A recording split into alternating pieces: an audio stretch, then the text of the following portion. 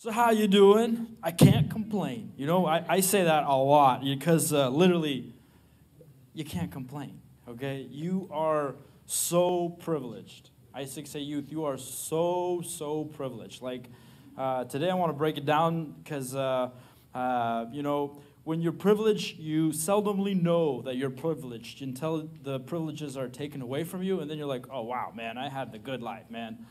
You know, now my phone's gone, man. My life is a misery, right? It's because you were privileged. But literally, I think that's my favorite response when people ask me, how are you doing? You know, or you go, you know, break down into the long version of, you know, life is up and down, and I have good and bad, and life is life. But you can't complain, all right? Because, you know, I'm going to start it off with the clip that I thought maybe I wouldn't show, but I think I will show, because this is kind of breaking it down to the raw elements of what your life really is boiled down to. Go ahead, play the clip if you're ready.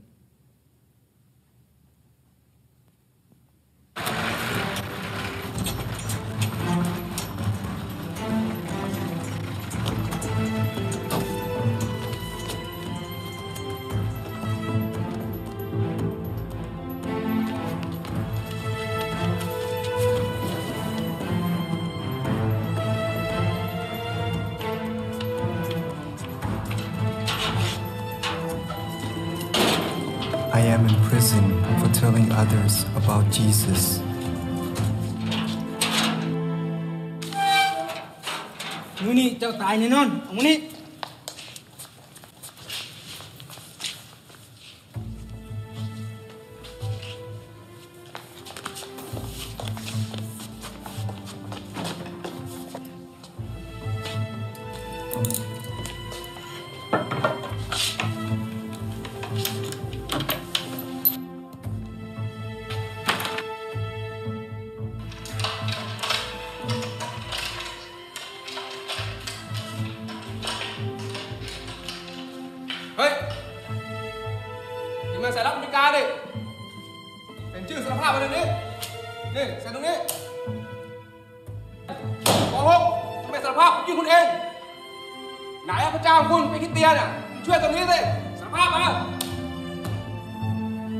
I don't know why they didn't shoot me. The interrogations are the only time I am out of solitary. I am losing hope and fear I have been forgotten. I recite Bible verses to myself, but the words are getting harder and harder to remember. I can handle the torture, the starvation, but I desperately need my Bible. Every day I pray over and over for God to give me a Bible.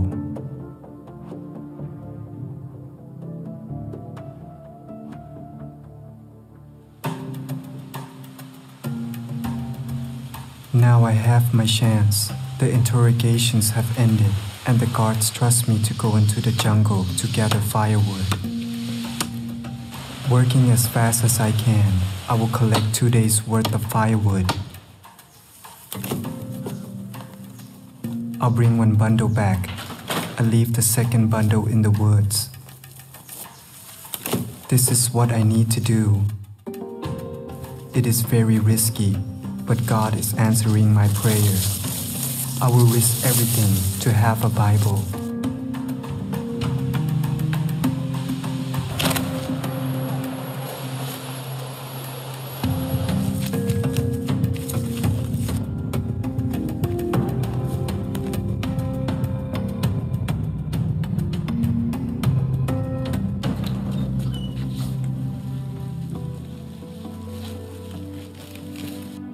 I don't want to leave my wife, but I have to, or she will be in danger.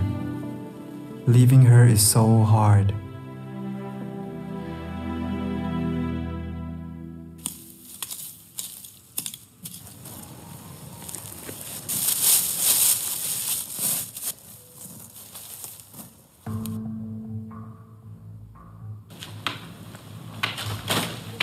God has answered my prayer.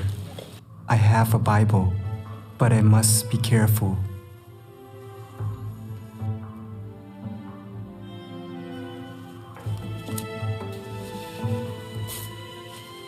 They found my Bible, but I would not give up.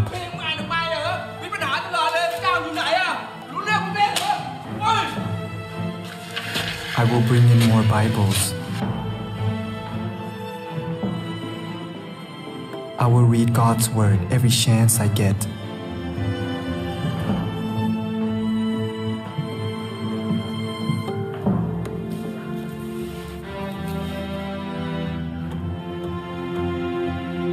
Then the letters came. นี่อะไรนะคุณจันไม่รู้ได้ไงเนี่ยชื่อคุณมันจดหมายเนี่ยอะไรจดหมายจากทั่วโลกไงเนี่ย Letters from me.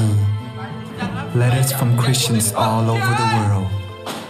God not only answered my prayer for a Bible, He let me know I am not forgotten. อย่าตะคุกเพราะว่าอามาคนทั่วโลกได้รับหนึ่งแล้วเพื่อนพระคัมภีร์โอ้น้องยัดตุ่มเพาะตื้มตะคุก10 ปีโอ้อ่านพึ่มพระคัมภีร์แล้วพระเจ้านูนเรียมโอ้แล้วก็สู้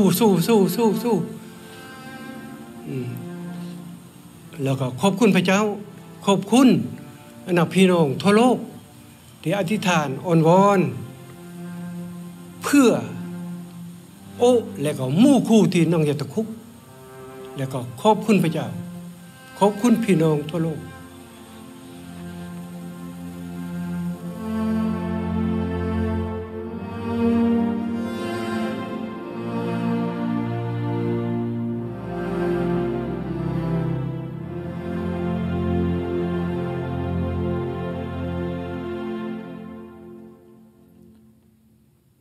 Can you guys hear me?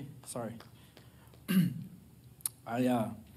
I want to say I think that's why we pray for our brothers and sisters around the world. We often take the focus off of us and focus on somebody else's needs and situations and problems, and we kind of get a taste of reality of what's really happening all around us in this world every day. And, you know, we get so used to the American life, the privileged life, the life of you know, you get a hot shower every day if you want it. You got food in the fridge. I don't think you ever have to worry about, man, of going hungry or, you know, starvation. You have a place to stay where nobody is going to wake you up in the middle of the night and, you know, beat you. You have so many things, but at the same time, what if that doesn't last? What if this becomes your reality? What if this is something that you are going to be called to participate in? You know, we often talk about challenges, right? And what's awesome is God's calling you to pick up your cross and follow Him. But we think that, you know, it's just, you know, fighting our daily battles and that's it. But I think that God has way more planned for your life than we can imagine. And it might be that this is something that's coming down the pike for your life. And I just want you to know that, you know, you don't need to be scared. You don't need to be frightened. You don't need to be terrified. You know what? I'll tell you this. When I repented, when I came to God, I had one thing I actually wanted from Him, and that was to get sent overseas to like a country that was having mass persecution, so I could be a missionary, so I could get my head chopped off and be done with life. Literally, at 25 years old, that's all I wanted, because I had no value. I had no, you know, everything that I had was robbed from me. The devil took everything, and the one thing that I knew is I want to stay with God, and I don't know how that's all going to happen, so faster the better. You know, faster I get to heaven, probably the better. I don't want to, you know, go through I had a bunch of bills, and I had a bunch of addictions and problems, and I thought, you know, the less work I have to do, the better, in my logic of thinking. But what I realized is God has a better plan. My title of the message today is Endurance, and it is titled, God Wants to Complete You. God wants to bring you to completion.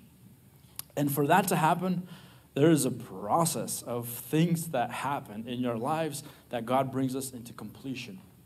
When I look at the beginning of the church, and we see that, Jesus dies on the cross, and he comes for us, and he comes and tells us the truth and pays for our sin and starts the church. And not only that, 50 days later, the Holy Spirit falls. And the apostles are empowered to do the most impossible thing, and that's to go outside and preach the word of God. And this movement starts happening, and all this amazing things happen, right? But then towards the end of their life, you see a different picture. You see a lot of beatings, that Apostle Paul had to go through. You see all the apostles get martyred to death.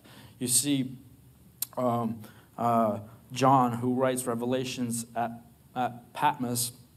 They say that I didn't fact check this, but they say from Patmos you could see parts of Greece. And at night, when they were burning Christians, John was being able to see all this happen, like all the ministry, all the things, all this work that he was excited about doing, following God's Spirit and moving across, the different places of Europe and preaching the gospel. And he's seeing all this burn in his later years of his life as he's writing Revelations. And you see all this kind of the rawness of the Bible. I'm glad that the Bible isn't Facebook. I'm glad that the Bible isn't Instagram. I'm glad it's not just a bunch of hype of perfection. It's the raw truth of reality. And when you break down what is the most important, you see it here. When you break down what's most important for you, you break down to the elemental things. What do you need every day? You need a handful of rice, you need some water, and you need Jesus, okay? That's it. Everything else is plus and minus. Everything else, you're gifted by God to live this life. God always stays in control. He doesn't ever, ever, ever give you full control. He gives you a free will. He allows you to choose things in your life, but at the same time, he has a plan for you, and he wants you to bring it to completion. And I wanted to preach some reality to you, but in a healthy dose, all right? Because, we're so used to getting pumped up. We're so used to going to, after a youth conference, we're excited. We're on full mode. Like, man, God can do anything. This is awesome. We're like, let's start this ministry. Let's do this. Let's start just doing this. Let's go there. Let's go here. And it's great. That's a great, when we're young, we have this maximalistic ideology that we can do anything. And it's true. Like, young people can do a lot. They're faster. Their endurance is, incredible. Like, I remember going on the hike up Mount Si, and it was I think Vasya Nefedov's Malchishnik. This is a celebration of, hey, we're about, he's about to make this big step into marriage, and we decided all the guys would go up and hike up this mountain. And I haven't been on a hike for a long time, and I was like probably 32 at the time, 32, and we're going up this hike, and I have Dennis, and I think Noah went, and I think Roman went. We're hiking up this thing, and we're not complaining, okay? We're going for it, but at the same time, this thing is steep, this thing is intense, and I wasn't ready for this hike. But we get to this viewpoint, right? And that's what it's all about. It's like, man, we get to this viewpoint, and I remember we got to do this. We were cooking up some hot dogs, and we had like some extra hot dog buns left over, and we were like feeding the birds. They were like up in the mountains, and they weren't like afraid of humans, or they're used to eating in this spot for some reason. But they'd like come and take this stuff out of our hands, and I was like, this is awesome. And then somebody gets the clever idea and goes, hey, there's one more venture to the hike. It's called the haystack. We're like, oh yeah, and it's just bare cliff, like no bushes, nothing. It's just like this stack of rock, and it's cold. You can't touch it, and you're like losing your balance. And we decided to go all the way up there for some reason, but we're young, we got endurance, we're ready to take. And I remember coming down the mountain, I'm like, man, I'm not going to feel my body for like a week, but I'm not going to tell anybody, like I'm not a weenie baby, I'm not going to cry about it, I'm not going to complain. And that's what I'm talking about today. I want to read you a verse. We can open it up. It's in Corinthians 13. Hold on one second.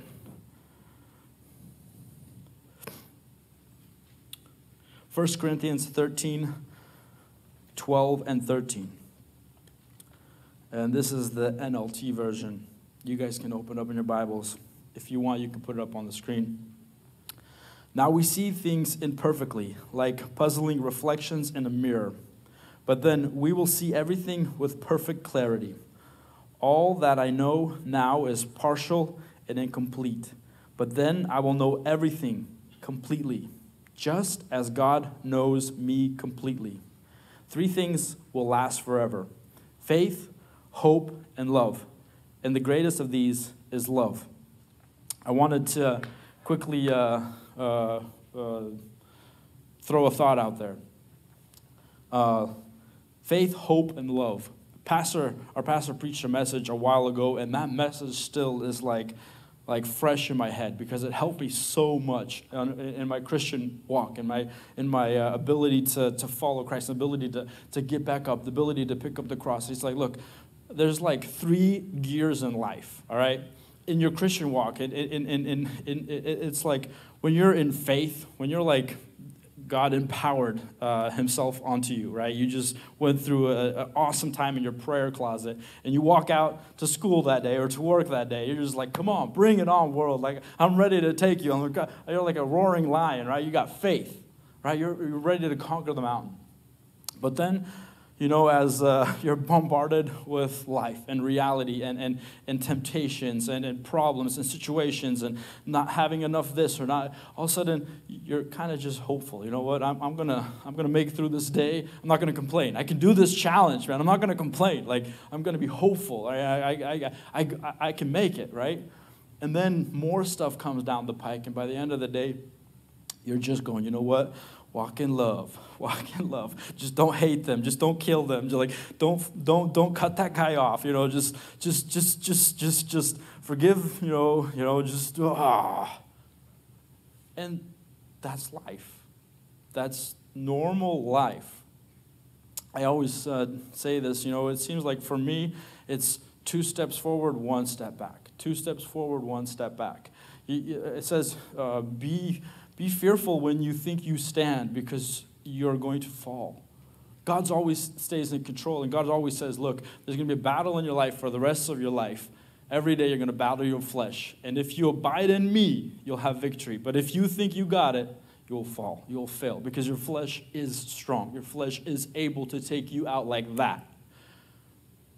And if you abide in Christ, you have victory.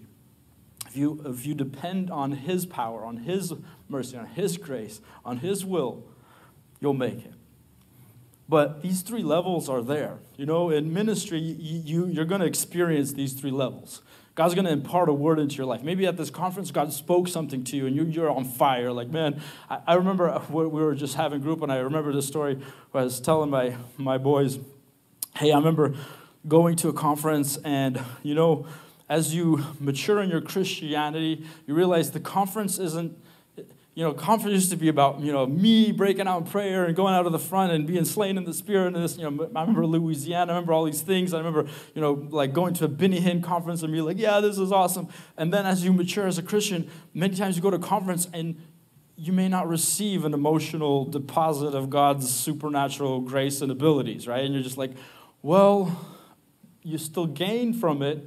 But it was like, man, maybe it was for the guy next to me or the girl next to me, but it wasn't quite for me. And I remember going to this conference, and we're sitting in the back. Me and Tanya, I think we had our first baby, Avi, and we left our child with our cousins, and we went to the conference. And because we went to our cousin's house, we had to talk to them, and it was great, but we're late. And so we're sitting in the back, like in the overflow, and I'm just like, God, I'm here, if you want to speak, but I'm just like, I'm just excited for the youth to be there. I'm excited that you guys are receiving, and I'm just praying. And just something comes over us. We both collapse. I receive in my heart a clear word, full-time ministry. And oh man, I was excited. I'm excited. I'm like, yeah, this is awesome, God. And I remember coming back and sharing with Dima and sharing with Pastor and sharing with people that are close to me that this is what I felt God was saying. But you know what? I'm not a full-time minister yet, or maybe I am, but I just don't have a title.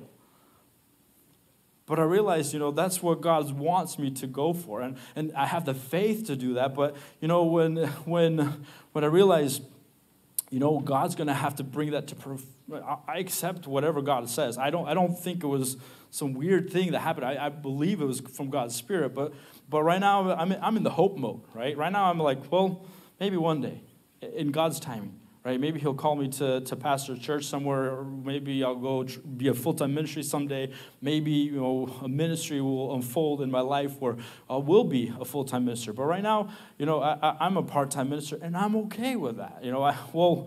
I minister to my clients through my business. I minister to my family when I'm at home. I minister to some of you guys when I see you. Right? I think I do a lot of ministry. Right? Maybe not full time. I still take leisure. I still whatever. But I don't have a official ministry position except for what I love you guys. Okay. And that's That's our life, right? Sometimes we look at, oh man, these guys are on fire. This church is growing. This youth is growing. This is happening. This is so awesome. This is so cool. We need to do exactly like it. No, you don't. You just need to be in completion mode with Christ. And what does that mean? God wants to complete you. He doesn't want to just elevate you and you're the next shooting star where you're just like, look at me, I'm the best, and then because that happens all the time, again and again and again. Ministry after ministry, move after move, singer after singer, person after person, right? Because, I believe that a lot of things that are anointed by God, people start to claim for themselves, and they don't have the character to manage those things. And that's what, for me, I'm personally afraid of position. I'm personally afraid of a place to be like, this is I'm an evangelist. Why? Because there's so much responsibility behind it. I'm afraid to be a billionaire. Why? Because there's so much responsibility behind it. Go own a really fancy piece of clothing. There's a responsibility behind it. You can't, if you get soy sauce from your sushi on it, you're going to be pretty upset. But, if you're eating in your pajamas, you got soy sauce on it, it's like no big deal, right? There's a pressure. There's a quite a bit of character that needs to happen. There's a trust that needs to happen. Trust isn't just given. Trust is built. When you have a friendship, it takes years to really have a really good friend. And you know what, your friend doesn't even have to share all the same interests as you, but there has to be a trust. I'm friends with a lot of people because I can trust them. Mainly Christians, because I think they're the most trustworthy people on the earth, because they are being transformed in the likeness of Jesus Christ, which we all aspire to, right? And so, yeah, Christians still make mistakes. Yeah, Christians can still hurt you. Yeah, Christians can fail you. But I like building my friendships with fellow Christians. We don't have to have the same favorite color. We don't have to have the same flavor of food. But we have to have the same elements. Break down the same elements. We got to love God's word. We got to love being in the presence of God. We got to love walking it out in God's will. That's why I remember we were always excited because when we go on the mission trips, we realized, one day God's going to send us to different places in the world, and we may never see you for a long, long time, but then one day we're going to intersect somewhere in the airport or in a country that we just, thought we were praying about, but all of a sudden God sends us there, and then we'll be like, man, what's up, Dennis? What's up, Dennis? How's life? What is God doing in you, right? And we right now we're praying for this country and all the persecution. Well, what if the persecution comes here and then we have missionaries come here to minister to us? And nothing is in our control. We're all in the process of being completed. And part of the process is endurance. In this, it says, in Corinthians 13, it says, just as God now knows me completely. Apostle Paul is writing this. You know, that really just hit me. God knows Apostle Paul completely. He's claiming that. God knows me completely. You know, I know this. God knows you completely. But many times, he knows exactly you're going to completely fail. And so he doesn't trust you with this and this and that. But Apostle Paul is saying, you know what? I've been through so many gauntlets. I've been through so many tests. I've been through so much stuff that I'm sold out. And God knows that. God, you want to test me again? Please. I'm ready. I'm ready to beat this thing. I'm ready to end my life for you. I'm ready to not just not complain, but I'm ready to die. Bring the test. Bring the final test. Come on, Jesus. Like, I'm ready to meet you. Because he's sold out. He goes, God, you know what? This came into my life and I gave it up for you. You saw that. He sees that. He sees when you're in your prayer class and when you're not. He sees when you're failing and when you're victorious. He sees when you're clinging to him and when you're clinging to the world. And you know what? He wants to complete you. Yeah, we heard a message on Sunday, right? God wants fellowship with you. God wants to interact with you. God wants to speak to you. But at the same time, God wants to complete your life. He has a plan for you, and he wants you to complete it. He wants you to finish the race. And the race isn't just victory, victory, victory. The race is up, down, up, down, up, down. Test, pass, next test, maybe you're going to fail. Because you know what? You thought, man, I passed the test, I'm this guy. And she's just like, okay, let's see how you do with this one, right? Jesus is creating in you a character. Jesus is bringing you to completion. You know, you think you're ready for marriage? Let's do the test, right? Let's do the test, the character test, right? We just had this conversation with, because everybody thinks, the world thinks, I get something out of marriage. But God's designed marriage that you give in marriage. That's what marriage is. You give. You constantly give. And when you're tired of giving, you give again. Because if you don't, your marriage is over. That's a blessed marriage where you understand that, where two people can understand that and they can live it out like that. We have people say, hey, I had a question. Can non-Christians have a successful marriage? On the outside, yeah, but on the inside, no. There's no trust. There's no trust in a fake marriage. There's a prenup, right? Usually if there's stuff happening with rich people, right? Many non-Christians have a facade. They live for the kids. They live for the tax breaks. They live for, because we look good together or whatever. They live for, in Russia, many people didn't get a divorce because it was just the culture wouldn't accept you. You'd be excommunicated if you got a divorce.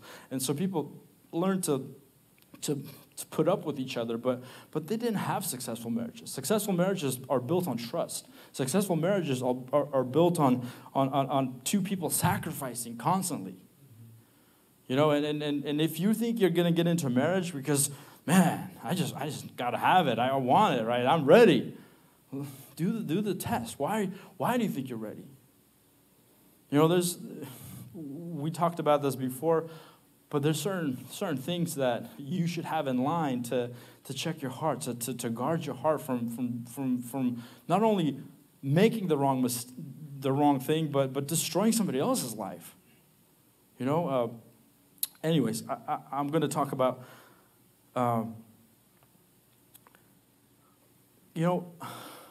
God's not playing games with you. When God gives you a process and a test, it's for your own good. Right? James says, hey, have joy when you're going through the test. Right? When you see a test, have joy. Be excited. God's entrusted you to deal with this. God's entrusted you to go through this. God's entrusted you to wrestle with this, to work this out, to fight this through. God's entrusted you to grow up. God's given you an opportunity to win.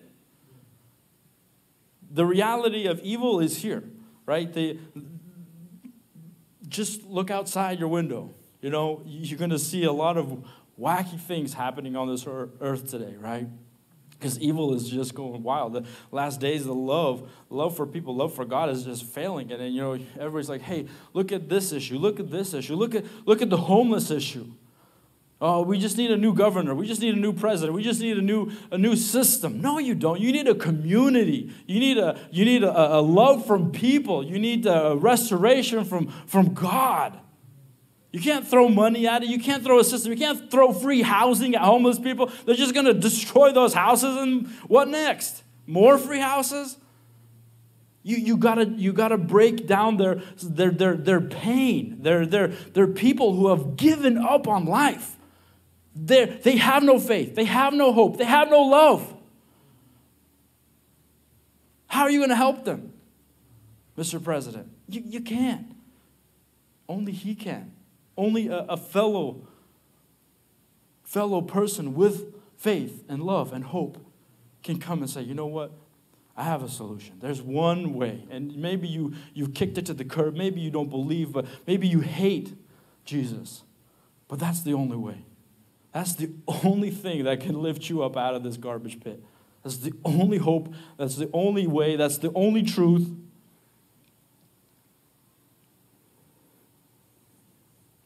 You know, I want to say to you today, God wants to trust you. Alex, God wants to trust you. His desire is to trust you. Emma, his desire, I saw you laughing, that's why I picked on you. Anybody else want to laugh?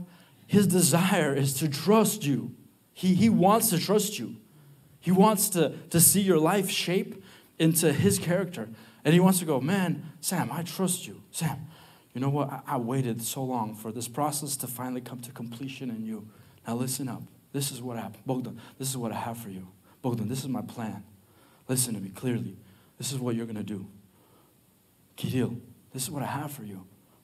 I want you to trust me. I trust you. I see your struggle. I see the craziness of living in this world as a human being and having a flesh. And my Holy Spirit abides in you. My promises abide in you. And I see the struggle. I see the pain. I see the craziness that you go through, the gauntlet of everything. But you know what? I see victory in you. I'm calling you to more. Max, I'm calling you to victory. I'm calling you to I want to be able to trust you. I want to give you something. More than you can imagine. That's what God is doing. He's bringing you to completion, into a process where he can fully trust you. You know, heaven is a place where there's unity with God. It's complete trust. It's complete in him. And that's our heading, right? You know, we watched this video. I realize that's the reality. It boils down to that. Can you swallow that reality in the heart of hearts? Can you be okay with that? Can you trust God like that? Because if you can't, at one point it's just you know that's deep. We're surface level. We're privileged. But what if that privilege is gone? What if reality hits? What if the test actually gets like a real test?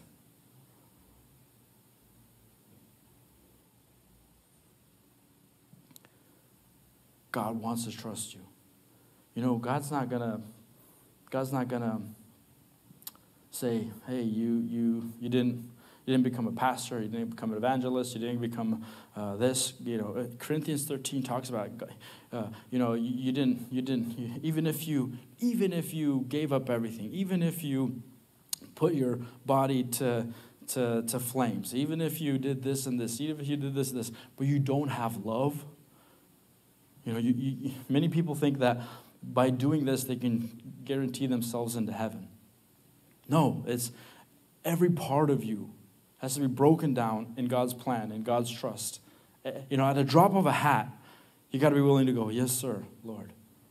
You know, I'm going to give up my house. I'm going to give up my status as a citizen of America. I'm going to give up my job, my career. I'm going to give up my family if God calls me to. That's a pretty crazy thought, right?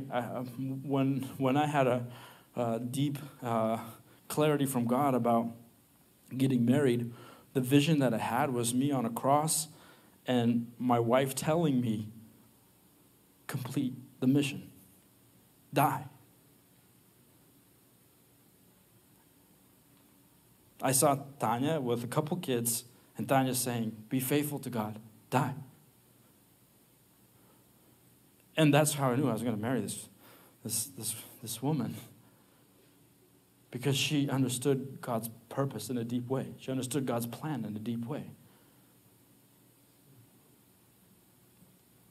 God gave me somebody to help me complete the mission. You know why? Because I realized in that moment, in that vision, God was in control. God was going to take care of her. God's going to take care of it. It wasn't me. It's not my paycheck. It's not my effort. It's not, yeah, okay, God gave all that to me. But if I die, if I'm out of the picture, Zeke will be okay. Avi will be okay. Anshika will be okay. Tanya will be okay because God is in control. We are getting on a plane to go to Cairo, Egypt. And I think a couple days before this, there is 21 Coptic Christians put out on a beach. They're captured in Egypt, put out on a beach in, I think, Syria. Libya. And this goes nationwide, goes viral. 21 young males beheaded publicly, set around the world.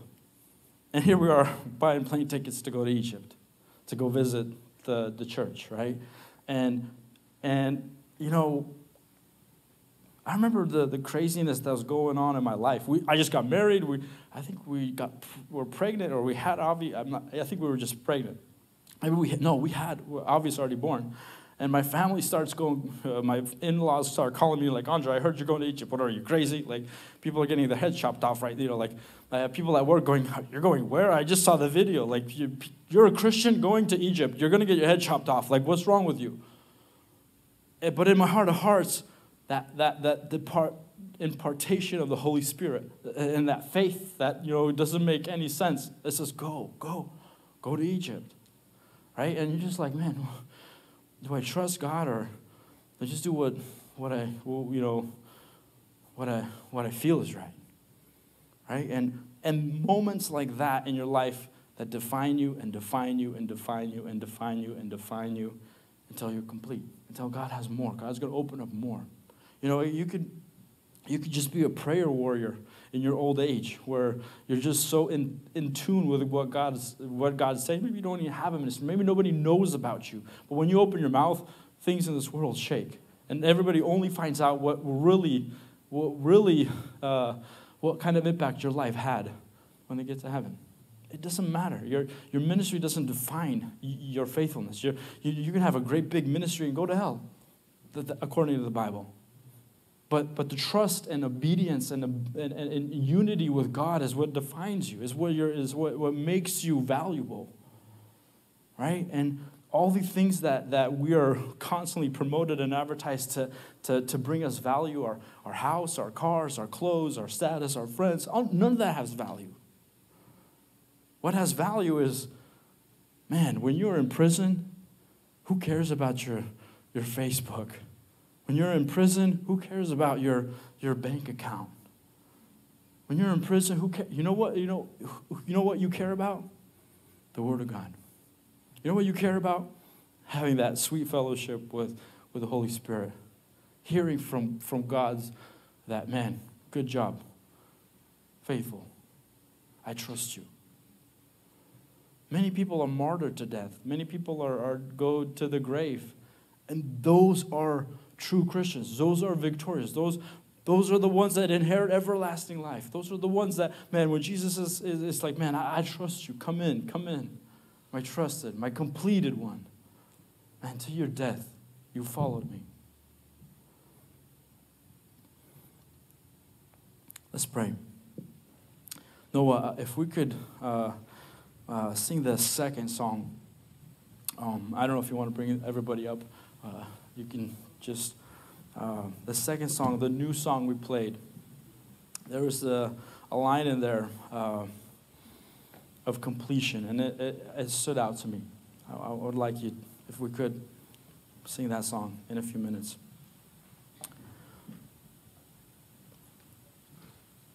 Holy Spirit, we are so privileged to have you in our lives. We definitely, a million times over, don't deserve you. We so many times just are too lazy to even say hello. We're just don't want to. And in the depth of us, we have this sometimes even just rebellion. We know what's true, but we don't have the strength to just say hello. Yet alone praise you and give you gratitude for everything that you're doing, for this gift of life that we have, for this privilege that we have.